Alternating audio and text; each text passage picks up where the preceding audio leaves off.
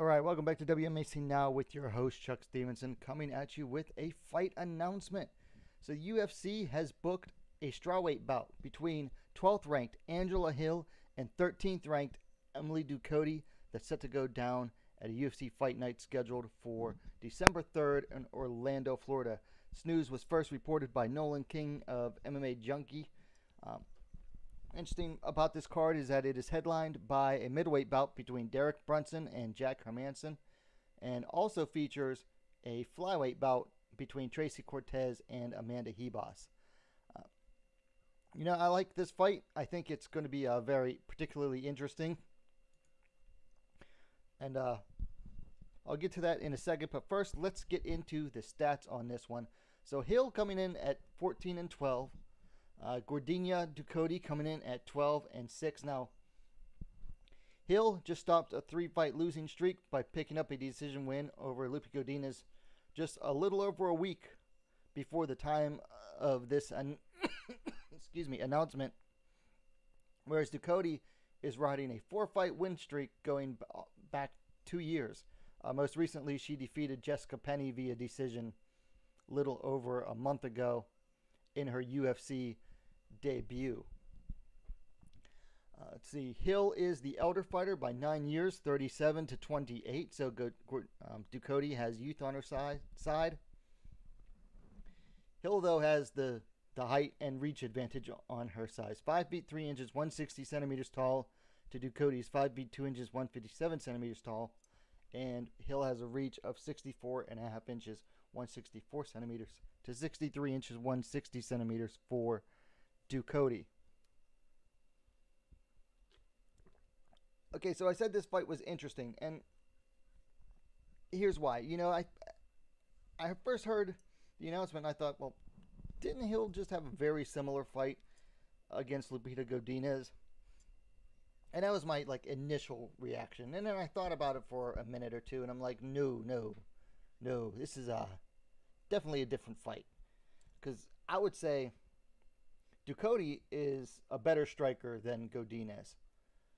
Because her striking, she can actually strike independent of, a game plan. Like, she can strike purely for the sake of striking, and Ducote can grapple purely for the sake of grappling. With Godinez, she is a pattern fighter. She is striking to get into the clinch or to get into the pocket, to get it to the takedown, to get your opponent down to the ground, to get the ground and pound or submission finish. Whereas Ducote doesn't rely on fighting to a specific pattern, doesn't rely on, having every link in the chain connecting. So I think this is definitely a different fight than what I initially, thought it would be. It's an interesting fight, though. I mean, Ducote has one win in the UFC. She's already numbered 13. Hill is at number 12, but a well-established veteran. So a win over Ducote, or Hill for Ducote, could propel her. Her next bout will be against a top 10 opponent, which makes it really nice. I think I give the edge to Hill on the feet, but just the edge.